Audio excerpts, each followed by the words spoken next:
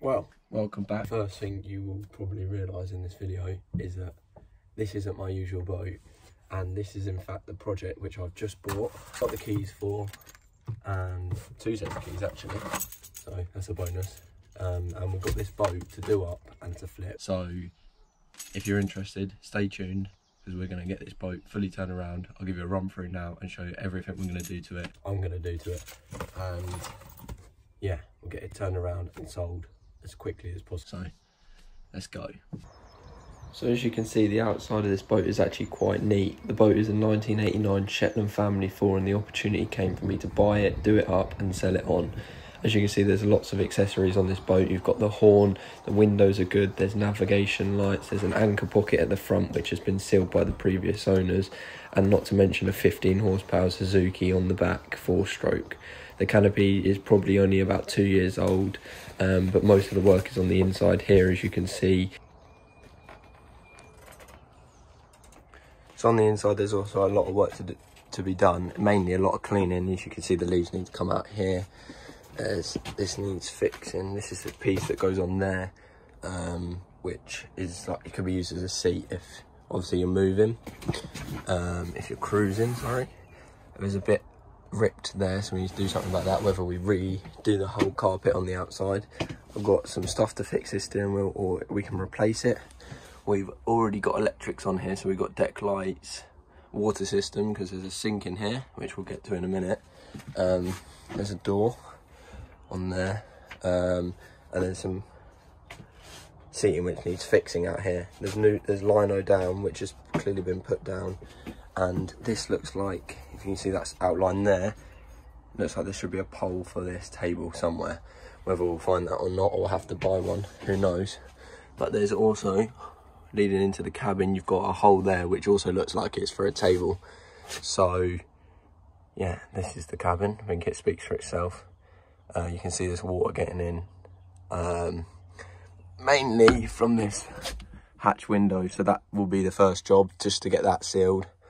But as you can see, they've left the life jackets, 2 for humans and 1 for a dog, so my dog will be happy. So yeah, you can see they've done a rubbish job with the lino in here, just needs ripping out. And I've got some grey like I've done on mine. And then yeah, there's lights on here, everything, all the lights work and everything. 2 storage units, game of Monopoly, that makes the purchase worth buying, obviously.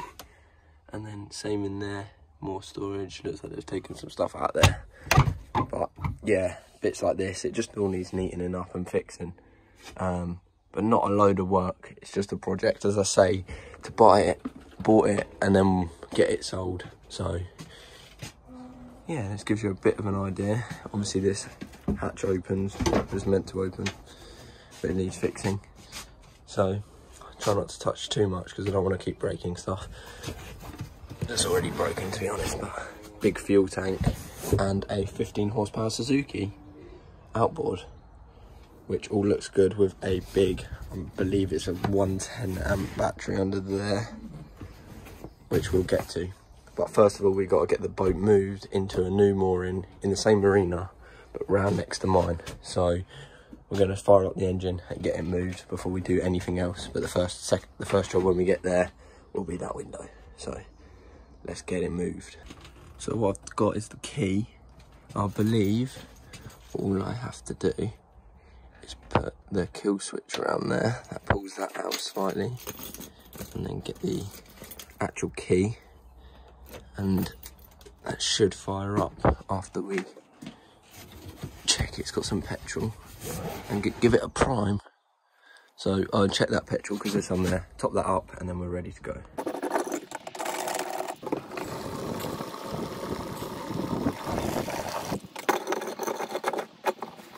I'd never recommend refueling on the boat, especially not if you're as messy as me.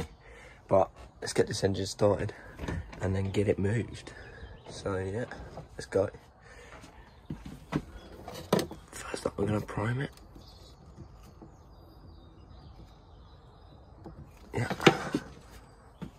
Let's see if she fires up. Moment of truth, when she starts first time. You have to turn the isolator switch. Isolator switch turned, take 2.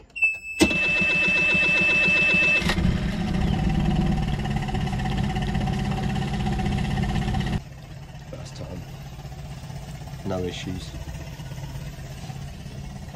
Let it warm up and then we'll get it moved into the cut. I don't wanna waste what's left. The storms we chase are leading us, and love is all we'll ever trust. Yeah, no, I don't wanna waste what's left. And on we'll go, through the wastelands, through the highways, till my shadow turns to sun rays. And on we'll go, through the wastelands, through the highways, and on we'll go.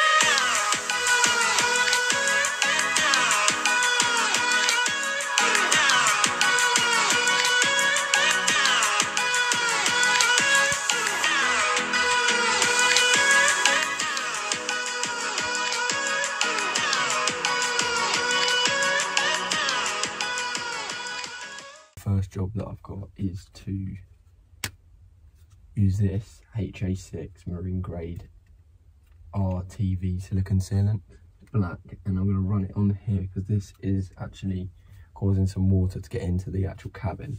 So I'm going to cut this open and then we're going to seal this window. So I've just got to clean this off, get it sealed.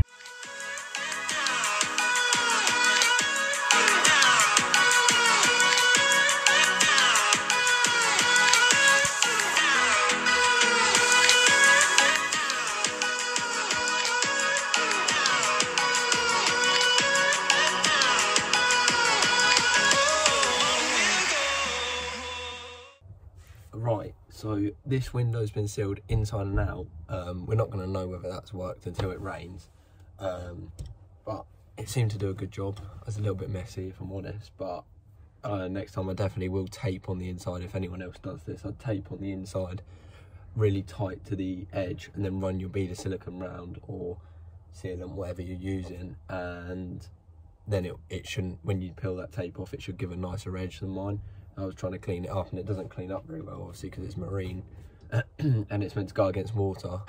Yeah, it wasn't the best, but we carry on and yeah, keep going. So we learned. So I'm going to take all these curtains off and take them out. I'm going to take down this headlining. I'm going to get it all ready, so then the wood that I've got to sand on these two boxes or storage container bits, that's all going to be sanded, and then I'm going to do the headliner, and then I can do the cushions and then lay the floor. So that's the order of events of what I'm doing in here.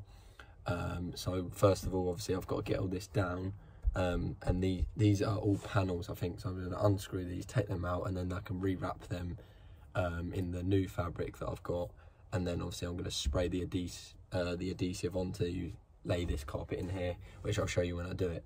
But yeah, first of all I've got to get it all stripped out and then we go from there. So time lapse with a bit of YouTube magic. Let's get this stripped out.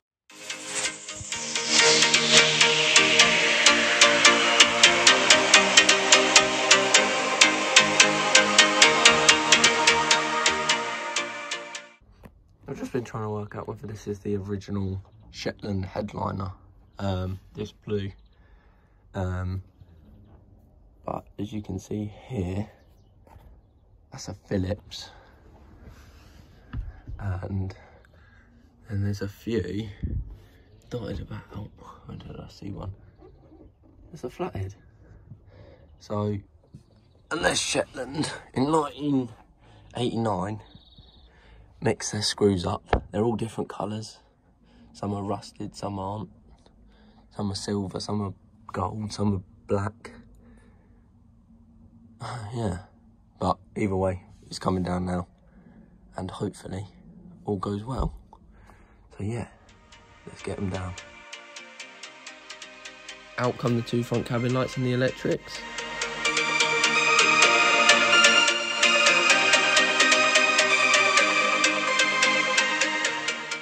Shortly followed by the old cushions, and I started dismantling the carpet.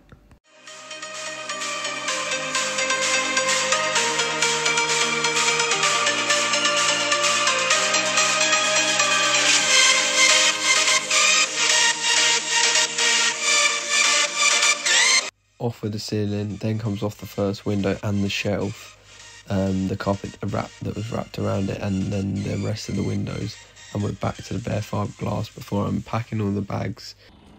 Well, I think that's some decent progress for an hour and a half. Got all that ripped out. You see that shelf now, which we're obviously going to recarpet all of this anyway. They used 4mm ply, I believe, on the top side up here, which was all screwed up, so I'm going to rewrap that before I put it back up with the new stuff, obviously, and then we'll run the carpet all the way around here, tuck it behind the windows, and then run the carpet down to the cushions, and then probably paint these bilges potentially, and then we'll wrap that as well. That'll be the same grey, or I'll do it with I'm going to do these in carpet floor tiles.